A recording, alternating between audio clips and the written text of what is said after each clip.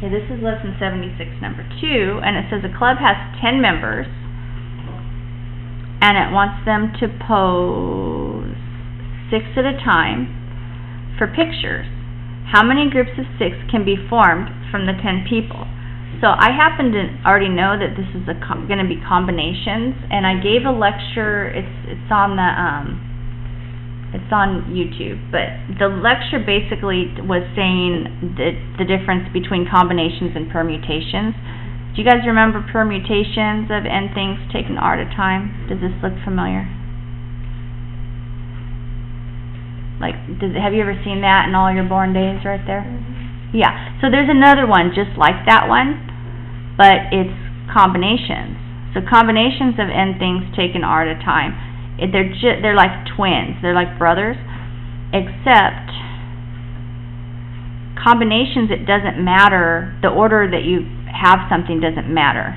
So, and to make up for so that the order doesn't matter, it has a little extra part, doesn't it? It has a little r factorial.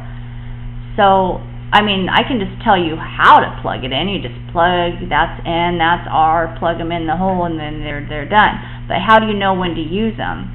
This one you use if you're trying to find like passwords or something. Like if I said I had the numbers 1, 2, and 3, and how many passwords I can make, or how many different passwords, well, I can make a lot of different passwords. I can make 1, 2, 3, 3, 2, 1, 1, 3, 2, you know, there's a whole bunch of different passwords. But if I said how many groups would I get, like when I'm just talking about like people or something, it doesn't matter, like the different, like if I picked Cameron, Seth, and Rachel, that's not different than if I picked Rachel, Cameron, and Seth, right? They're all one group. So basically you're using the combinations.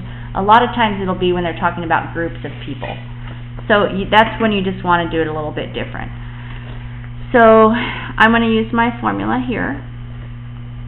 And n is 10, so it's 10 factorial. And then 10 minus 6, you know, because it's n minus r, 10 minus 6 is going to give me a 4 factorial, if you don't mind me skipping a little step. And then that's r, so that's 6 factorial, right, from the r factorial. That's n minus r. I just did it in my mind. I went 10 minus 6 and got it. Now I just do it my usual way. I go 10 times 9 times 8 times 7. I'm going to stop at 6. Because the 6, 5, 4, 3, 2, 1 that is going to cancel with that. But here I'm going to go 4 times 3 times 2. I never write the ones. And then I like to look at it and see if there's some good, like I can take this 4 and this 2 and get rid of an 8. And I can take the 3 and get rid of part of the 9. And then I can go 10 times 3 is 30, or 7 times 3 is 20. That's 210, isn't it? So there's 210 different ways I can choose these little group picture things. Is that do you guys have questions about that? Okay. So combinations, they're just like the permutations that you've been doing before, but the order does not matter. Okay.